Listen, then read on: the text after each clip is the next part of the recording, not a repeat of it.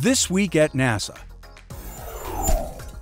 Thanks for coming out and greeting the crew for what is the final opportunity to do this, at least in front of a space shuttle. And I couldn't think of a better backdrop. The final Space Shuttle crew spoke with reporters at the Kennedy Space Center's Launch Pad 39A as they completed the terminal countdown demonstration test for STS-135. The TCDT gives the crew and support personnel time to familiarize themselves with equipment and procedures surrounding an upcoming launch. 2, 1. The 4 veteran astronauts are targeted to lift off aboard Atlantis for the International Space Station on July 8th, on what will be the final mission of the Space Shuttle era. The Space Shuttle program has been amazing, what it's done, all the great accomplishments, and you just don't want to let that momentum down. And so there is a lot of pressure to do your job right and like I say, to finish strong. Crosshairs are aligned and contact. Contact and capture confirmed. The International Space Station welcomed the Progress 43 unpiloted cargo ship, carrying close to 3 tons of food, fuel, and supplies for the 6 Expedition 28 crew members on board. And we have separation confirmed 46 minutes past the hour. That came several days after the unpiloted European Space Agency's Johannes Kepler automated transfer vehicle 2 undocked from the station. ATV-2 had delivered several tons of supplies to the crew in February. A day after its undocking, ATV-2 burned up on re-entry over the Pacific Ocean. Good morning. I am Lika Guhathakurta. NASA experts spoke at the annual Space Weather Enterprise Forum held at the National Press Club in Washington.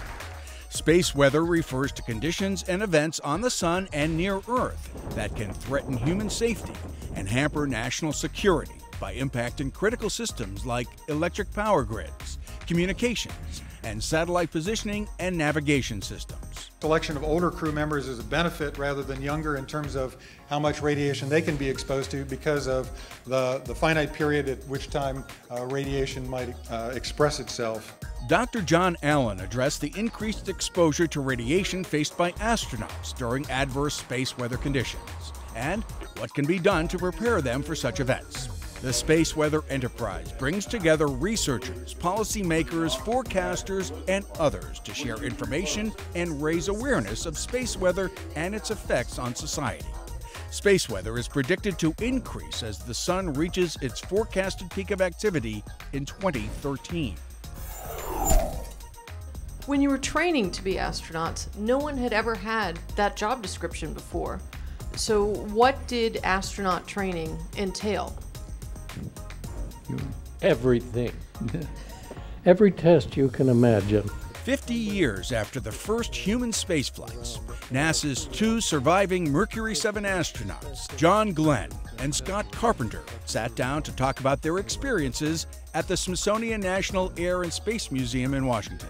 NASA's predecessor, National Advisory Committee for Aeronautics, was doing some studies on a computer they had down at Langley that were about orbital flight. And they wanted someone to come down there and sort of go through some of that. And I went down, I volunteered for that. And that's when I think we first realized that we really were going into this, or I realized anyway. The orders said, report to Washington at such and such a time. Do not discuss or speculate with anyone. So I obeyed. I did discuss and speculate with my wife, however. I went to a briefing at the Pentagon, and that's how I heard about the NASA project. On February 20th, 1962, John Glenn piloted his Friendship 7 spacecraft on the United States' first orbital Mercury mission. At age 77, Glenn flew in space a second time in 1998 aboard Space Shuttle Discovery on STS-95 after representing his native Ohio in the U.S. Senate. Scott Carpenter flew into space on May 24, 1962, aboard Aurora 7, a 3-orbit science mission. The 4th American in space, Carpenter also performed important habitability research on the ocean floor.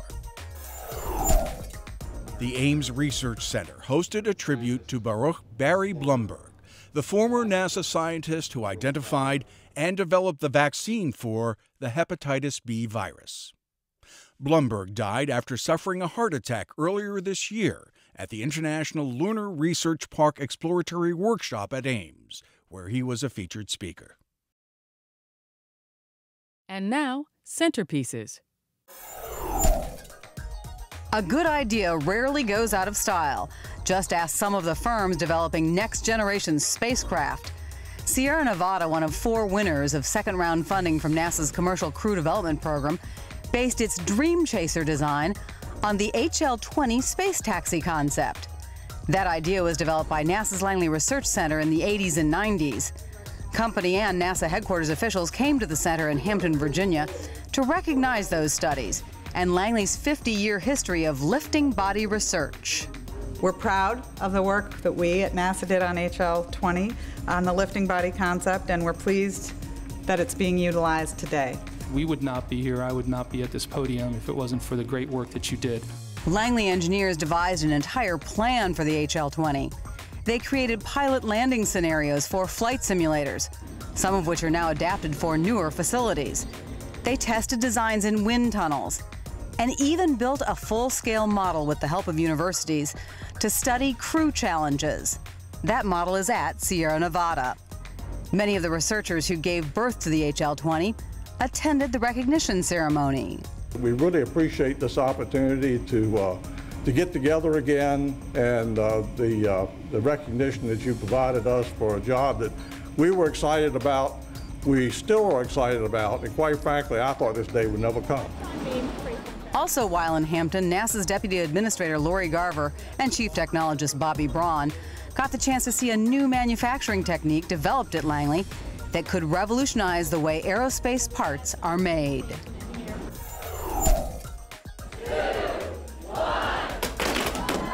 With a blast of confetti, Center Director Lisa Rowe and several elected officials cut the ribbon to celebrate the opening of the new green headquarters facility at the Langley Research Center. The first new building constructed at Langley in 35 years, it covers 79,000 square feet and houses more than 250 employees from 6 different center organizations. Today's ceremony and the building behind me dramatically signify a new Langley and the completion of the first element in our revitalization plan. The new structure uses some of the newest technology to reduce its impact on the environment. Its roof deflects heat and reduces stormwater runoff, and geothermal wells assist in heating and cooling, all to achieve the highest rating by the U.S. Green Building Council. These buildings will stand as an icon in this community for that science, for that technology, for that development, for what NASA does each and every day, and for what it stands for going in the future. So we're working to really design that laboratory of the future. The second element in Langley's revitalization plan, an integrated services building that will house a new cafeteria, conference center, and additional office spaces, will break ground later this year. Wallops Flight Facility became Rocket University for 7 days in June as more than 120 high school educators and university students and instructors spent a week learning about rocketry and conducting science experiments in space. We've learned a great deal. There's a lot more to rockets than I ever dreamed of. We've gotten to actually build rockets, hands-on, make our own. We've got to shoot them off. A lot of nice people to talk to and learn how they do things at other schools and what their specialties are. Flying on this NASA Terrier improved Orion suborbital sounding rocket were experiments constructed by the student participants. You get to do this part, I'll do the next part later. I mean, it was a lot of teamwork that was involved for something that was so little. 3, 2, 1.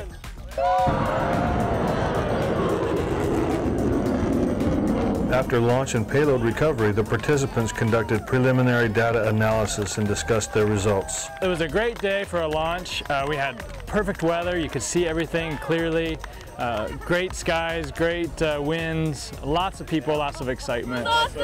One of the best launches I've ever seen. The annual week-long workshop is supported by NASA's Sounding Rocket Program, the Office of Education, and the agency's National Space Grant College and Fellowship Program in partnership with the Space Grant Consortia of Colorado and Virginia. This experience, absolutely incredible. Heck yeah, I'm coming back next year. We have 3 main engines up and running. 2, 1, and liftoff of the Space Shuttle Atlantis on a mission that will herald a new day of international cooperation in space. 16 years ago, on June 27, 1995, Shuttle Atlantis became the 100th U.S. human spaceflight launched from Cape Canaveral, embarking on a mission that would link it with Mir for the first U.S. Space Shuttle Russian space station docking. STS-71 would also mark the first on-orbit changeout of shuttle crew. Atlantis Commander Hoot Gibson and crew brought with them the members of the new Mir-19 mission, Anatoly Solovyev and Nikolai Budarin, and would return home with the Mir-18 crew of Norm Thagard, Vladimir Dezhurov, and Gennady Strekalov. Over a 5-day period, astronauts and cosmonauts conducted joint biomedical and scientific investigations. Atlantis undocked on the 4th of July and landed back at the Kennedy Space Center on July 7th. And that's This Week at NASA. For more on these and other stories, log on to www.nasa.gov.